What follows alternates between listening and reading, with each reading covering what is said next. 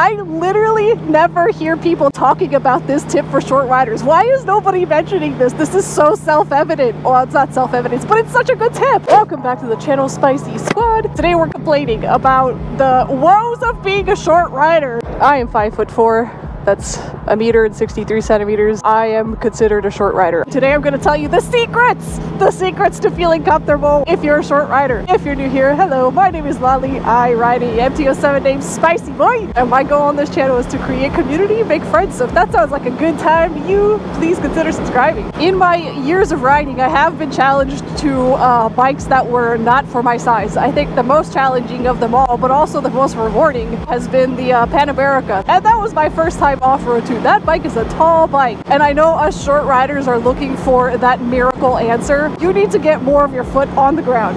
That's the secret to riding big bikes. Lali, how could you possibly know this? Because I experienced it firsthand, and I also happen to be recording the day that I experienced this phenomenon of touching more of the ground. And let me tell you, it was mind-blowing. Okay, let me explain to you the secret. The day that I was riding the R7 for the very first time, I had on these shoes that I had taken with me to the IMS Outdoors show that I could have for both riding motorcycles, so they had some ankle protection, but that they could also be used as just regular walking shoes. These shoes were like a high top sneaker, but they also had a wedge. They have about a 2.5 inch heel, not quite 2.5, but somewhere like that, like a wedge in the back. And that gave me, a short rider, 2.5 extra inches of confidence.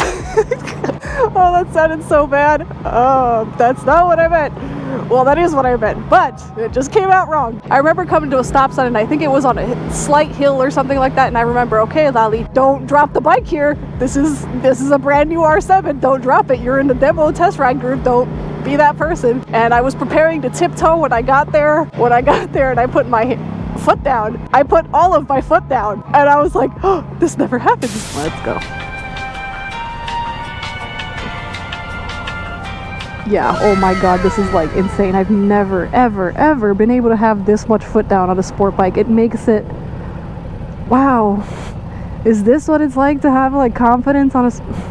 Insane. You guys have no idea oh, it's so frustrating when you're short. This is what tall people must feel like. I'm jealous. And it was that moment that I had this mind-blowing revelation that is the answer for short riders, is don't be short. No, I'm kidding, that's a horrible tip, I know. Let me give you some actual good tips that will make this easier. Everything you want to do as a short rider is to get more of your foot on the ground. There's a couple ways you can do that. One of them is wearing shoes, like I mentioned, with a wedge that can give you a couple extra inches, especially in the back of your heel. Because you can always touch your tippy toes to the ground, but it's the back part of your foot that doesn't touch the ground that's the problem. So if you have a wedge heel like that, it'll really help you out. Unfortunately, those shoes, I got them on like clearance for $8. I don't even remember where. They end up being like one of the most brilliant idea for a riding shoe that I've ever come across. I think we need more riding shoes like that, and unfortunately, and I have scoured, there is nothing like those on the market. You hear that, riding community? We need $8 clearance heeled shoes that we can comfortably walk around in, and also will help short riders out.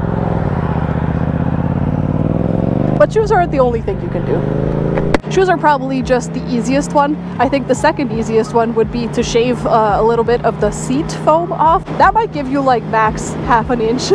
I don't think it's going to make a huge difference. Another thing you can do is lower your bike.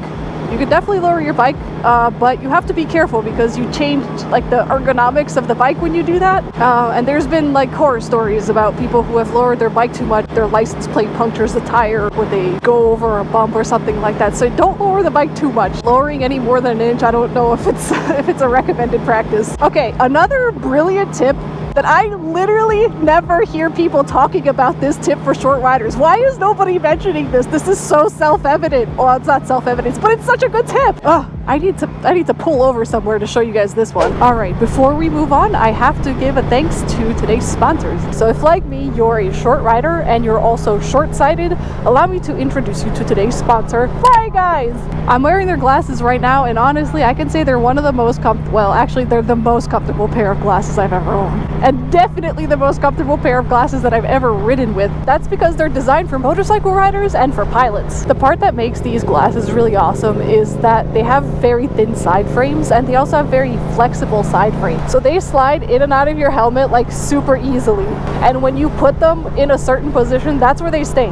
My normal pair of glasses is a bit too wide for my face, so when I end up putting it inside my helmet, it kind of just sits in the air instead of sitting on the bridge of my nose, and that gives me shaky vision, or you'll end up getting pressure points. Flying Eyes has completely eliminated that problem for me. I do have a discount code for you guys if you want to try out Flying Eyes. It's Lali for 10% off. They do make both prescription and regular sunglasses. The link to Flying Eyes and also the discount code will be down in the description. Let me show you what I mean.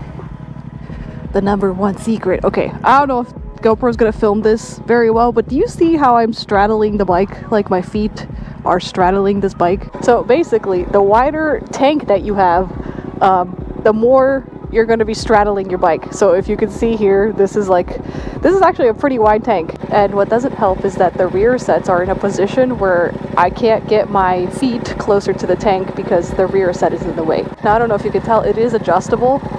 But not all bikes come stock with adjustable rear sets. But if you can figure out a way, get the rear set out of your way so that you can like get your feet closer to the bike rather than like straddling it really wide, that's actually going to help you a lot. One of the bikes that's notorious for having like a short tank is the Z series, like Z600, 900. All those bikes have very narrow tanks. So if you can get to a show somewhere and demo ride, or at least like just sit on one of those bikes, I think you'll be pleasantly surprised.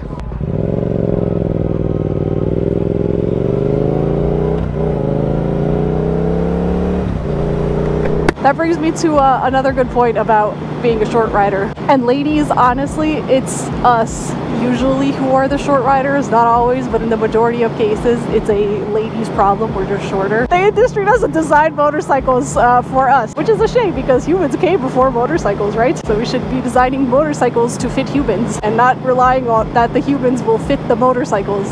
I hope that makes sense. If it doesn't make sense, let me use another analogy. You can walk into like Victoria's Secret and try on a bunch of bras. Well, guys, actually guys, you can do that too.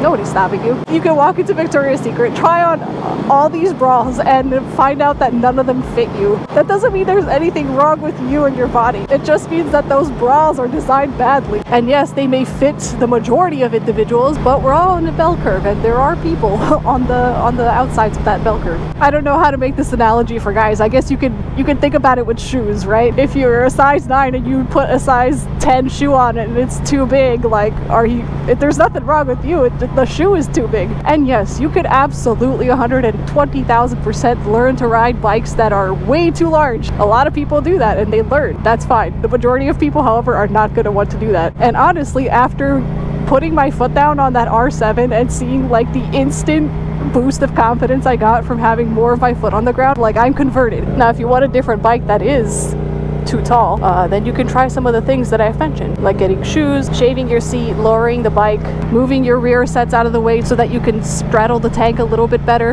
But if you haven't gotten a motorcycle yet, do yourself a favor, go and actually sit on motorcycles. And honestly, go sit on a motorcycle that's way too big for you and see how annoying it is, and then go sit on one that actually fits you, and just you'll get an idea of that confidence that I felt when I realized I could touch the floor on the R7. I remember my dad telling me about the ergonomics of the Saab, and he would rave about how like all of the things, like all of the buttons you need to push, all of the things that you need to pull, put, whatever. And typically Saab, with the instruments banked in front of you, you feel very much like you're in control of an aircraft. And there are some nice little touches as well, like this cup holder. Wow! They're within arm's reach. Like, you don't really have to go far off the steering wheel to do that, or you don't have to like outstretch your fingers to do that. It's kind of like the car was designed for a smaller person in mind. And that's kind of the same thing with the motorcycles here. So remember, you can ride any bike you want, but if you get a motorcycle that will actually fit you and your proportions, you're gonna be one happy short rider. Thanks for watching, Spicy Squad, and I will see you in the next one.